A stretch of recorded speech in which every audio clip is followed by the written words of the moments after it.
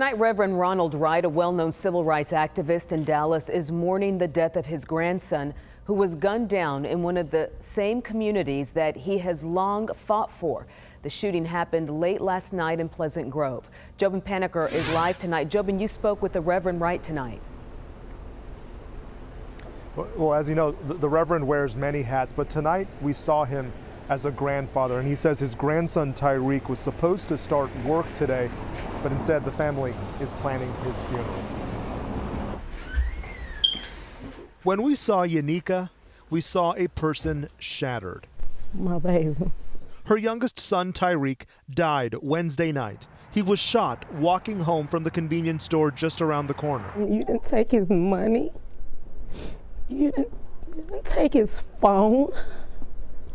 You didn't take his jewelry. You just took his life. The family tells us Tyreek went to get snacks for his fiancée and their child. For him and his brother both were just good, quiet, good kids.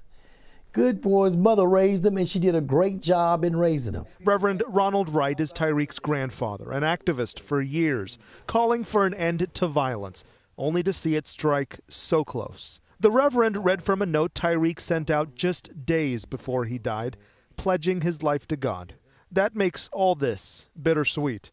For the Reverend, there is also frustration at the community. But I can't get mad at what police officers do to you all the time, and you're doing it to yourself, and I don't say nothing. Dallas police is searching for the shooter. This video surveillance shows a minivan, a Honda Odyssey, speeding through the neighborhood. Police believe it is connected, and they are hoping people come forward.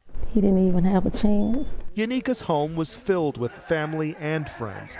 Everybody here is stunned and numb. I see this on TV all the time, people talking about their kids, and me like, wow. But few will understand It's me today.